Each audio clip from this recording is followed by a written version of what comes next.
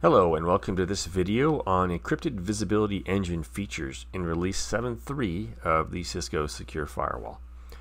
Been a couple of additions to the encrypted visibility engine in this short-lived release 7.3, so I want to just go over those and give you some tips on how to see those, maybe how to use those in your system. Basically two major features. The first one is visibility into QUIC and HTTP3 traffic, and that is we can now identify the client processes, even malicious possible processes, that are generating traffic using the QUIC HTTP3 protocol, which are really interchangeable. QUIC and HTTP3 are the same thing from a practical standpoint.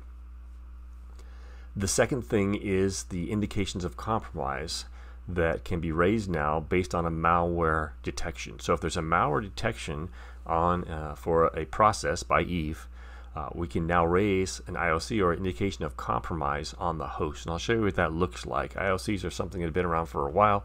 We generally see them raised with intrusion events or with security intelligence events. You can now get those events with an Eve detection. So let's go over to events. So first I want to show you the events that you'll see now from Eve in 7.3 for these QUIC and HTTP3 connections. Now I said it'll typically be HTTP3. So if you see on this page here, we have some events, and the way you can really tell, there's a couple things, a couple clues. These are just easy ways to find these events in your system. First one is the port. The destination port for these is typically going to be 443 UDP. I think it's pretty much always going to be 443 UDP. That's the port that QUIC uses. So when you see in the destination port and ICMP code column there, you can see 443 UDP. That's your clue that it's a QUIC or HTTP3 connection. If you look over to the right and the application protocol column, you can definitely see HTTP3 down that list. Now you can see some apps on there. Near the top there's one for Chromium. You can see the confidence score on the way on the right is 99%. I see Google Play, and the client application has been identified as Chrome.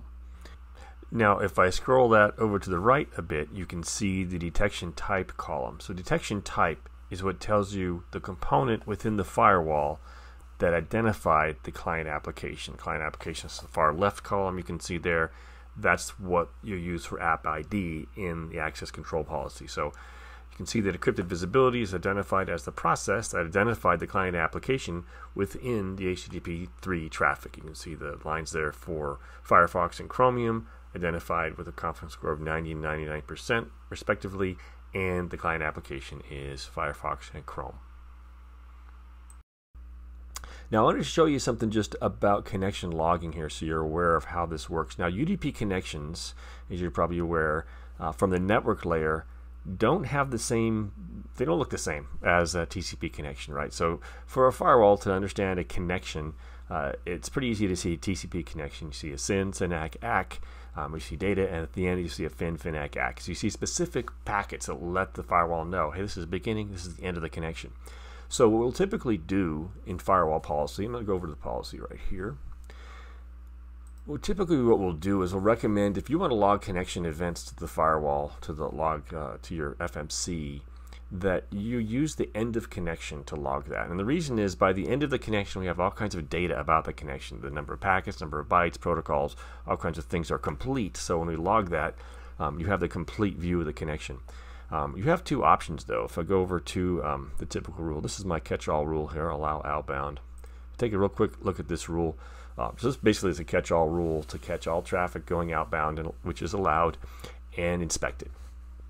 And for logging, if I want to log all connections, for instance here, I'll log at the end of the connection. I don't log at the beginning. That'll actually give me two events if I log at beginning and end. So typically we recommend just log at the end. Again, with a TCP connection, as soon as it's over, the firewall knows and logs it.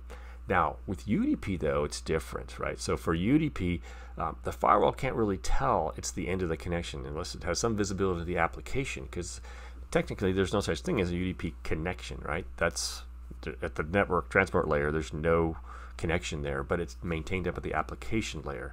Well, because that's encrypted, the visibility is not there for the firewall, so it has to make some assumptions. So it sees connections on certain ports and IPs, common ports and IPs, and says, okay, there's traffic, that's a connection, puts that in the connection table. But as far as when that connection ends, doesn't have a lot of visibility to that, so oftentimes it just has to wait for the timeout. Say, well, see some traffic between these two hosts and the same ports, and so I think it's a connection, so I'll log that, but I have to wait till a timeout period of typically 2 minutes before it knows if that's the end and logs the connection. So logging end of connection is a little bit more of a challenge for a firewall. So what I found works very well here is I made a rule specific to QUIC and HTTP3 here. So basically I said, hey, this does the same thing as the rule below. It does the same inspection. It really doesn't do anything different. I just wanted to make sure I identify this traffic and log it a little differently. So if you look at this rule, again, I added application objects here for HTTP3 and QUIC. But if you look at the logging on this one, I decided to log at both the beginning and the end. Now what you'll see typically with a QUIC connection is we'll log the beginning, and oftentimes we won't actually even log the end. What I've found is sometimes it will, but often it won't. So you still probably only get one connection out of this, even though it's got both of these things checked. But you'll notice that it does log at the beginning, and you would think it all with just the the initial first packet, which isn't even a SYN with UDP, but the first packet, you wouldn't get much information, but it actually does populate a bunch of information in the event. In fact, all the events we just saw, that I just showed you, those are beginning of connection events.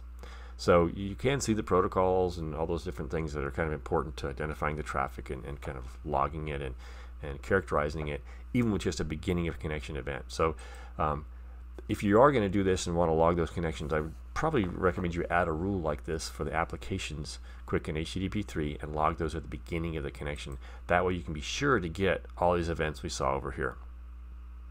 Now, while we're on the subject, before I move on, how do you know it's a beginning or end of connection event? I mean, it doesn't really say that in here, right? Well, one way you can do this is, well, the only way I know actually, is to add a column in here called last packet. Now, in the connection events, if you're familiar, back in the other connection event table, the older table, shows these same connections, but it calls it first packet and last packet. Here we call it time and last packet. So time is actually the first packet. So when you see that time column on the left, that's the first packet we saw.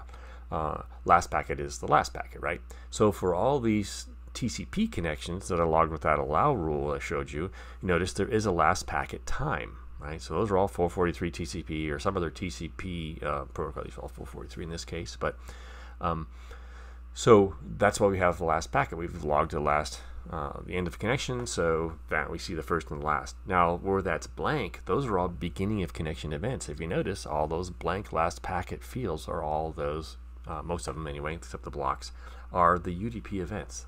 The only ones that are TCP are actually block rules. We actually block the first packet, so first packet is the last packet. But for the UDP connections there, it's those last packet times are all blank. So that lets you know, hey, that was the first beginning of connection event. But again, if you look at that event, it does have a lot of information. Now, by the way, here's something else you can do here. So if I scroll over right now, I'll lose that last packet field, right? It'll go behind the event type there, but I can actually freeze a column by just moving this over far enough, and it'll actually freeze that column. So now I can go over and still see those first last packets. So it's kind of a cool thing with this unified view. But you can see we still have all this information about these events, even though we only had the first packet logging. So so in this one here, the first packets, we've got the applications and the encrypted visibility process score and all that stuff. So I want to point that out, how the connection logging works with Eve, and that you probably want to log at the beginning of the connection. So identifying traffic within QUIC and HTTP3, that's the first feature. Now the second feature is these indications of compromise. So let's see what those are. So to do that, what I'm going to do is I'm going to actually go out and generate some malware. So hold on one second. I'm going to go generate a malware event. I'll be right back.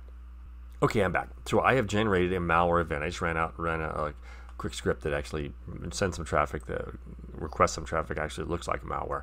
You can see it's right there at the top, right? So we've got an encrypted visibility process name of malware.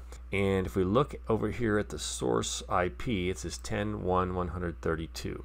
So we can go look at the host record on that. Let's do that. So we'll go up here. We'll view the host profile. This is where you see those IoCs. Now you can go see the IoCs in views where you can look at all the IoCs, but look at a specific host and the IoCs. This is how you do it. So here's your host profile. It tells you things about the host, the operating systems, and things like that. Now here in the red you can see the probable malware communication, and its suspicious activity, and the event type is from the Encrypted Visibility Engine. So that's that Encrypted Visibility event I just generated. I mean, this is just a minute ago I did that. And this is an example of an IoC event that was generated by Eve. And that is a quick overview of the new features in Release 7.3 for the Encrypted Visibility Engine. As always, see you next time, and happy snorting!